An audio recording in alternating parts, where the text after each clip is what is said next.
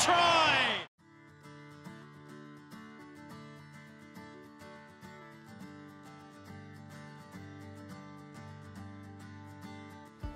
For me, the Queensland Reds, the thing that I really wanted to work on was more them, what's in here and what's in in here.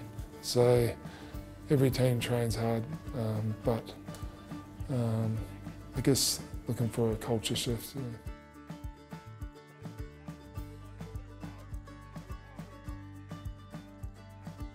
Coming back in from an injury layoff too is just, it's freshening.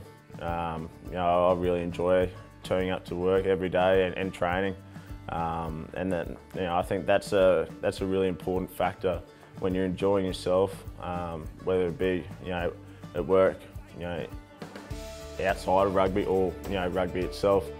It's a really healthy environment. So for us, we're just enjoying ourselves at the moment, working hard and trying to improve.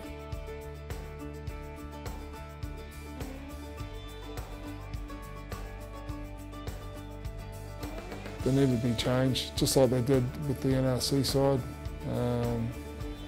And there's this talent coming through. In New Zealand, we don't hold them back.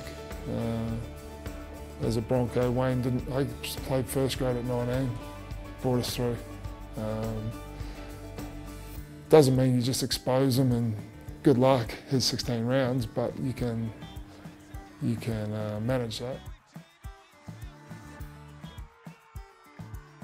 He's been doing a good job, I thought. He's been here for the last 2 years, in a kind of assistant role and under-20s role.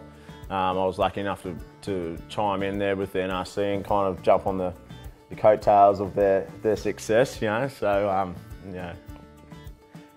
just the way he got that group playing, for each other, and that's probably the biggest aspect I've seen, just the culture, and he just gives, especially these young players, a lot of confidence to go out there and play their game, bring their strengths and use their skills, and it's quite refreshing to see.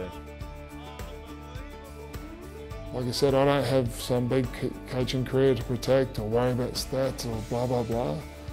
The board approached me if I would be interested, and I'm just putting into place, I guess, what I learnt from 20 plus years of being in some OK teams. I'm just, I guess, putting in stuff that feels right.